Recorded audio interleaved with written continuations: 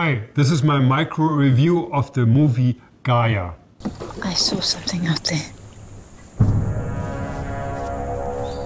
Someone.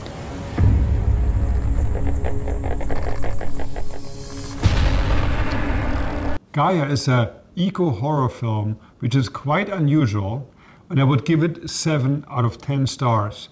And the only reason why I knocked it down to 7 is because the filmmakers didn't give us enough time to connect with the main character before the main story starts.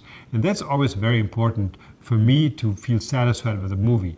Otherwise, it's a great story, very unusual, very timely, and very interesting. And at the same time, the cinematography is incredible. En dit is jou goed. Sy was hier lank voor die ape begin drome van gode.